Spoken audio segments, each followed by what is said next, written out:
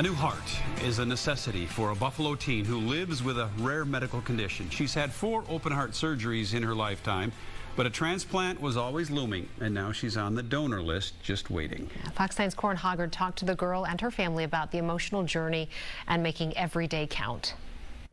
It's October, so pumpkin is on the menu for Natalie LaBelle.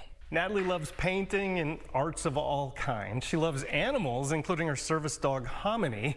And like a lot of teens, she loves making YouTube videos. Please click like and subscribe. She also has cerebral palsy and a rare juvenile case of hypertrophic obstructive cardiomyopathy, a condition causing her heart muscle to get so thick it blocks blood flow to other parts of the body. Every day, the high school freshman can feel the effects on her heart. It's getting tired, and I need a new one. Natalie's been down this road before. She's had 4 open heart surgeries to replace a valve. She mostly just remembers all the tubes. Fox 9 was with her family after one of those surgeries in 2010 when she was almost 2. It was a last-ditch experimental replacement using a valve from a pig. We use tissue valves in this position so rarely that I can't even tell the family whether it's going to last 1 year, 3 years, or 5 years.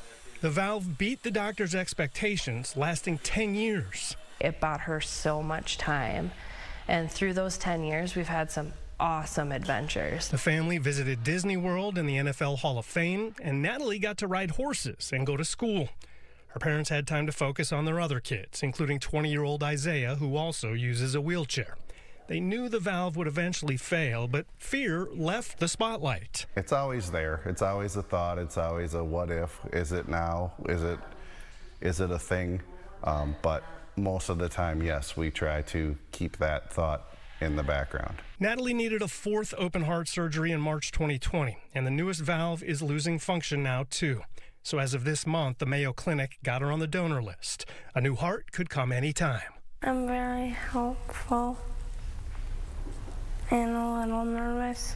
At the top of Natalie's list for putting her new heart to use is a trip to Sky Zone to jump on trampolines, which has been off limits for her. Her mother's vision jumps even higher.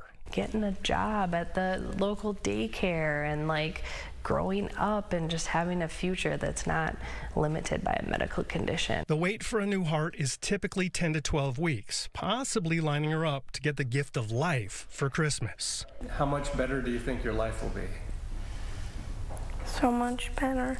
In Buffalo, Corin Hoggard, Fox 9. I think her mom summed it up the best in all of her hopes for what can come next. Yeah. But we really want to get Natalie to Sky Zone more than anything. Wouldn't that be fun? Yeah. Good luck, Natalie. Get that heart Yeah. soon, right?